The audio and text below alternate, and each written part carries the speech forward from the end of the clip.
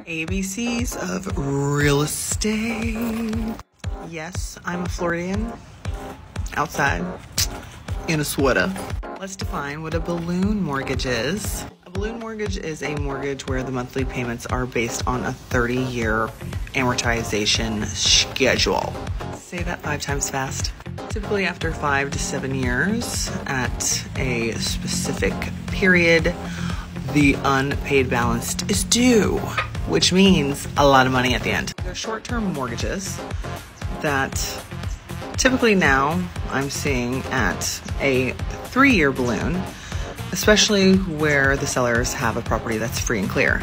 They are mortgages specifically very, very good for people who are purchasing a property and renovating it or trying to up its value to resell in a short time, also known as flipping. Some of them do have an option to reset the interest rate and maybe even modify, but for retail lenders they're actually extremely risky, so you don't typically see them in the retail market of mortgage loans.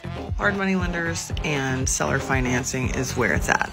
Even hard money lenders, they do have a specific criteria that you have to meet so that they know that they're going to get paid off, because at the same time, if you default, you don't pay your taxes, you never get that project done, you're going to get foreclosed on.